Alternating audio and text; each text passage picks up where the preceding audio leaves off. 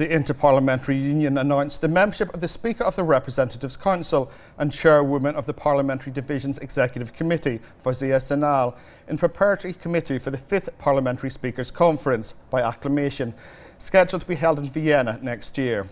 The announcement was made during the remote meeting of the Inter-Parliamentary Union, in which the Bahraini Parliamentary Division participated.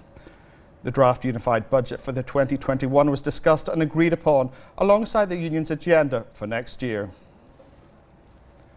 The Council of Representatives Speaker Fawzia Sanal received the Speaker of the Arab Parliament, Adel bin Abdurrahman Al Azumi.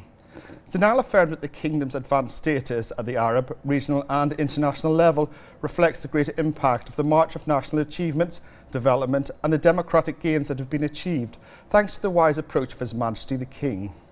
She congratulated Al Azumi on his uncontested election as Speaker of the Arab Parliament, wishing him success in his duties.